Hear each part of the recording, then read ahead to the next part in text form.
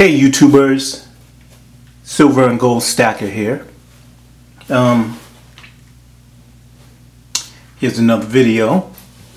Just something real quick I wanted to talk about, but then I had a little extra thing that I wanted to tell you guys about. This is like another new hobby, I guess you could say, along with precious metal stacking, which I'm not even going to say precious metal stacking is a hobby. This is your life. This is your future. I understand that. But at the same time, you got to have fun too.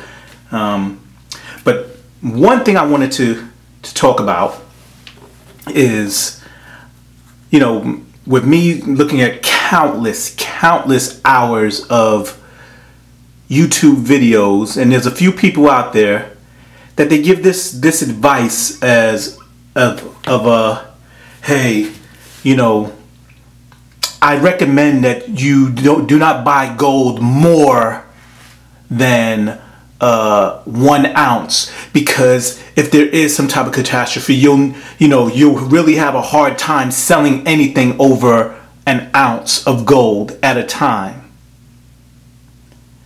I call bull. Okay, because say if I'm saying the banks, the central banks, what do they have? Kilos and these big pounds of bars and things like that. And I understand, that's the government, and they'll always have a buyer to allocate their gold and things like that. But what about people like Kevin O'Leary from the Shark Tank that says that he puts, I think he said something about 30% of his wealth is in gold and silver, and all of these other, billionaires and millionaires, and hey, just like us, thousandaires. What do? Well, you best believe that if you have it, you will find a buyer.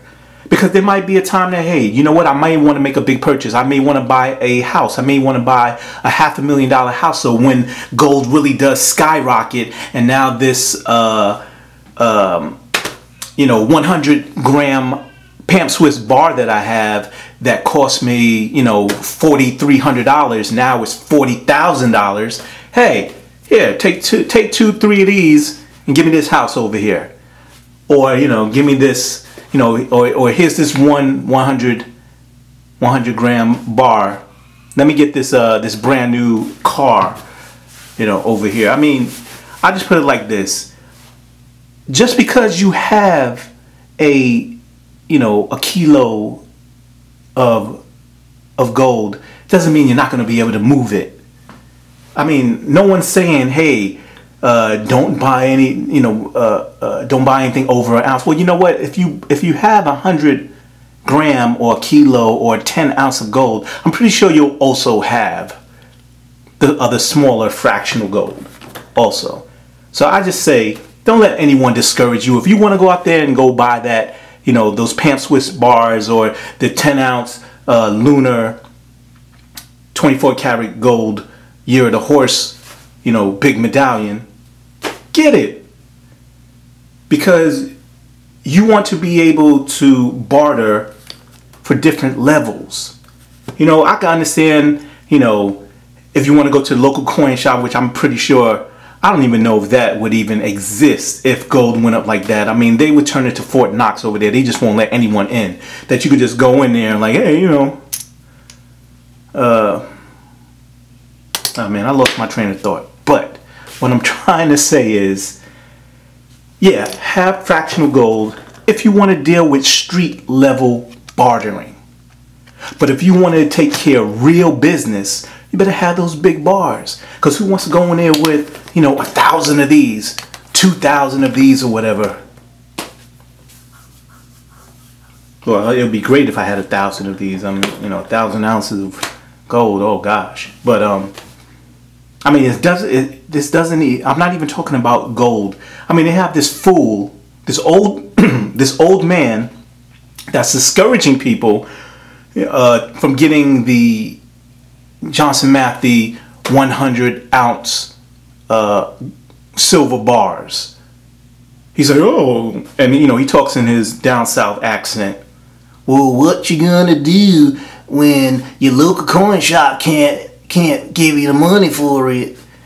But if I go in here with my 1 ounce, 2 ounce, 3 ounce, I'll be able to make a transaction like that. Well, you know what? Yeah, if you're doing small nickel and diamond, we're in this for not only for preservation, but of course to get rich also.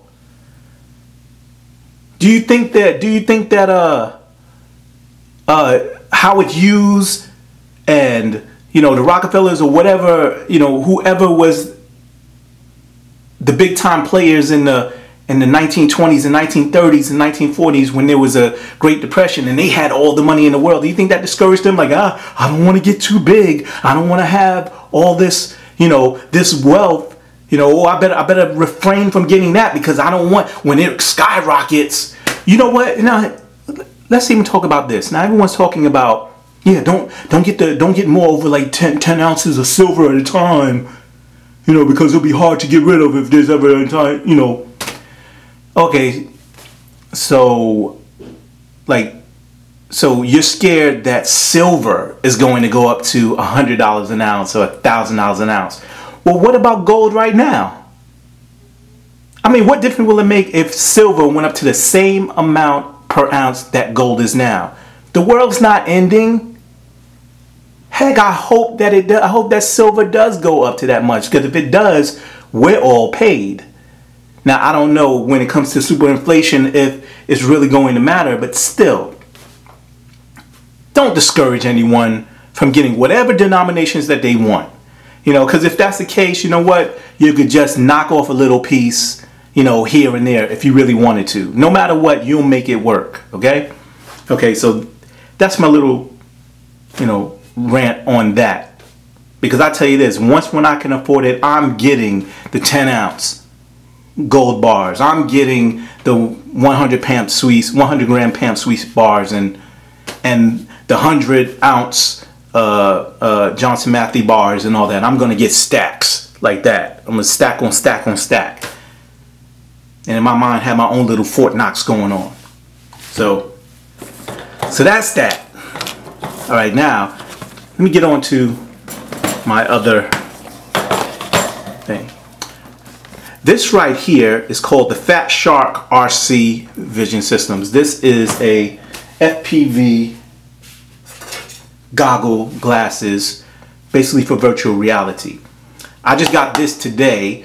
I think in another couple of days I'm actually getting the product that I actually purchased this for. For some of you that might know, most people use this with drones. Yep, I bought a drone. I bought the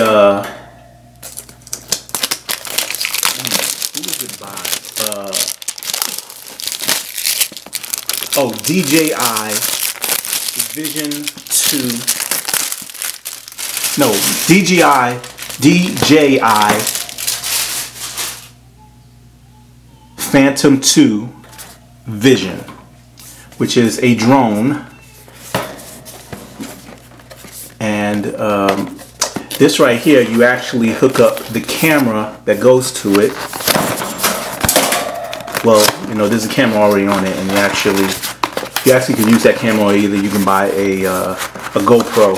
Most people use the GoPro, which I might just upgrade to that too. But you use that, and you hook it up to the drone, and you actually see from the perspective of the drone. Let's see. So that way, when you're flying your drone, you see in three-dimensional virtual reality, actually real reality, the perspective of the drone while you're flying. And this right here, it's like, wow, I'm like really gonna be into this. Okay, so bingo.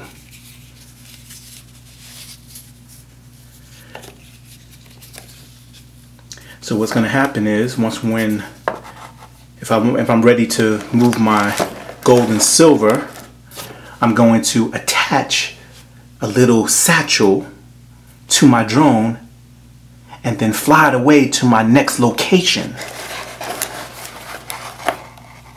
all by sitting in my home. So yeah, this is a way, a exit plan to move my stash of gold and silver. All right, that's that. So when I get my drone, I'll make another video. I'll show you how it's done. All right. Thank you again for watching. Subscribe, comment, let people know about my page, Silver and Gold Stacker. I'm out.